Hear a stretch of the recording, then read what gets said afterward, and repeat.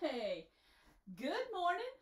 It's morning where I am. I don't know if it's morning where you are or not, but here we are for day 4, week 1. Our focus this week is hope. Can you see that there? So we lit the first Advent candle on Sunday, right?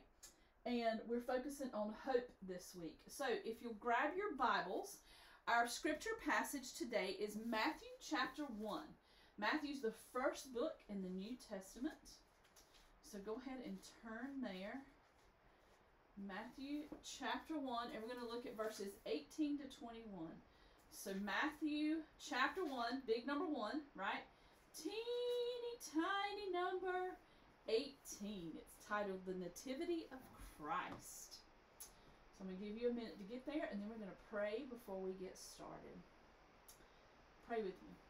Father God, thank you so much for this day. God, thank you for technology that allows us to come together all around the world to be in your word as we celebrate Advent, as we celebrate the birth of Jesus, and as we look forward for the return of Jesus again.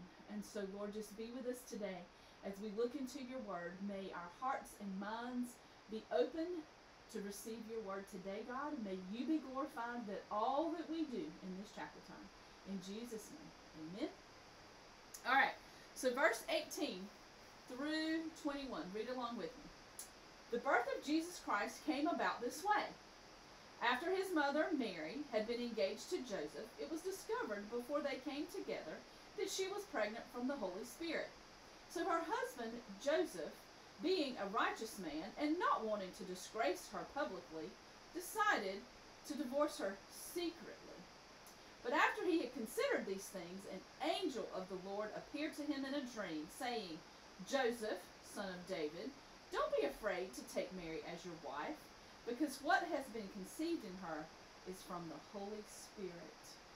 She will give birth to a son, and you are to name him Jesus, because he will save his people from their sins.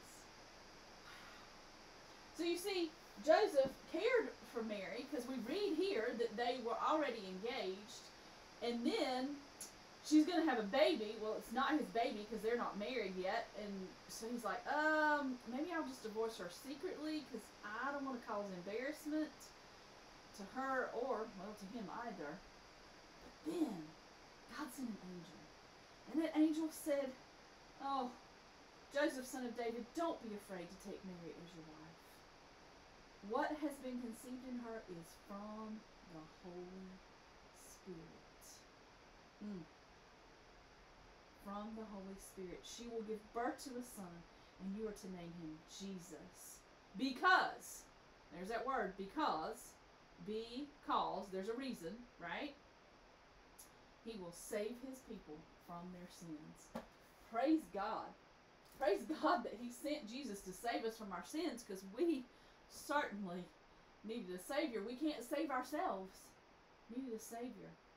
All right, so here in our devotion today from the Daily Grace Company, Jesus Has Come. This is our Advent lessons that we're doing. Today's focus is hope in the birth of Jesus. And it says here in our devotion, every baby is special. Have you ever been around a newborn baby? They just smell so good, and they're just so sweet and so cuddly. Every single baby is special. Each one is born with different features, right? And different personalities, because God makes us all unique. Now, maybe you were born with dark curly hair, or maybe you were one of those little bald babies that didn't have any hair at all. Maybe you had freckles and a sweet little button nose. Or maybe you had extra big space between your toes. I love baby toes. It's one of my favorite parts of a baby is those sweet little baby toes. And you know, I think about how our toes and our feet all look different. My sweet friends my sweet Burmese friends in Myanmar and Thailand, their feet look different than ours, and they have these sweet little baby toes on those children. God makes us all the same but different, because we are beautifully and wonderfully made, fearfully and wonderfully made, all made special. Those are the things that make you, right? Well, Jesus was the most special baby of all. We did not know the color of his hair, or if he was tall, or if he was small. But what we do know is he was special because he is the only baby ever who was also God. There is no other baby that's born that was God also. Only baby Jesus. He was not just a nice man and a wise teacher. He was called Emmanuel, which means God with us. See, he was so much more than just a special little baby. He was baby and God at the same time. We cannot see God, and sometimes it's hard to hear his voice. Thankfully, Jesus is God, and he was born with people on earth. He was born to be with people on earth. People saw what Jesus did as he grew up and grew into a man. They saw the things that he did, and they heard the things that he said. Through Jesus, they saw who God is and what God is like. And they wrote down many stories about Jesus, which are recorded today in the Bible. Aren't you so thankful that God sent his one and only son, Jesus, to be born so that he could live on the earth and we could know more about what God is like? Jesus' birth was all about hope. He was the hope of all the world that the world had been waiting for. And they had waited a long time for Jesus. The day he was born, the waiting was over. Hope had come. Now remember the definition of hope, right? Believing that something better is coming. Right? Remember that definition? Well, hope had come to the earth. He was right there laying in a manger. And Jesus would live his whole life to show people God was good, and that God is faithful, and that God is true, and that it was good to hope in him. Hope in God. Our hope, our believing that something better is coming, Jesus is coming again.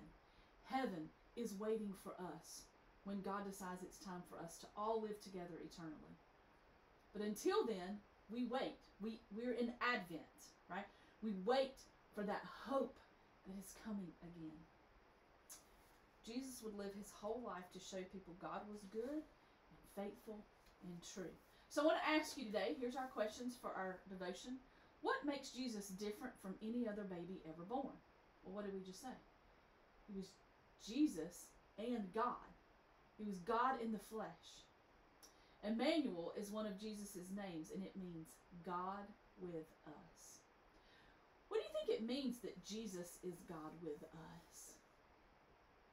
Well, it was Jesus, the flesh, the one and only Son of God, God in the flesh, came down to earth so that we could know how to live.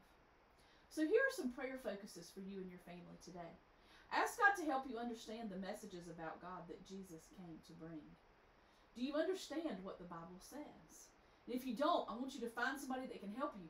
Dig deeper. Look at the original meaning. Find out what God is saying to you. And then how about sit and read and listen to what God is saying to you?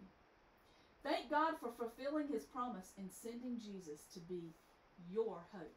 Your hope. My hope. Hope. Knowing and believing that something better is ahead of us. Yeah. See, we live in this world that's broken and full of sin. But we have hope because heaven is waiting. Jesus is preparing a home for us in heaven. And in heaven, there's none of this sin that we deal with every day. No trials, no burdens, no dying, no leaving, no sickness, no sadness. Oh, it's perfect.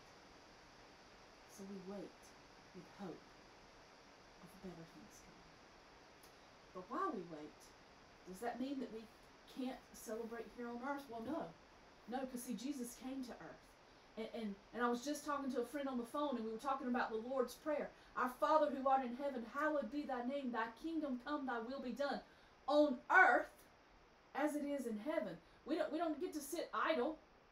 No, we need to be honoring him while we're here on earth in all the brokenness, so that other people can know about this hope that we find in Jesus. So see, we have work to do while we're here, waiting for hope that is coming, that eternal life in heaven.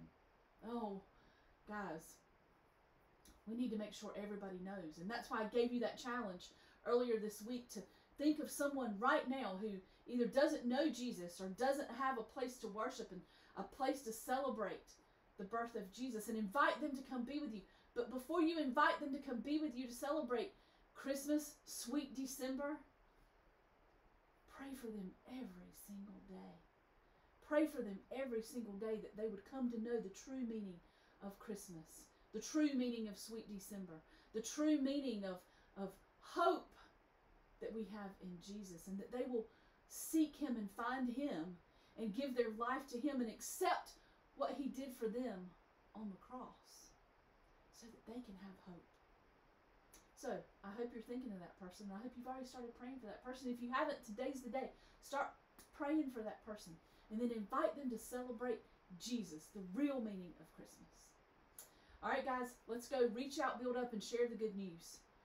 Let's go be united in the passionate pursuit of the next generation.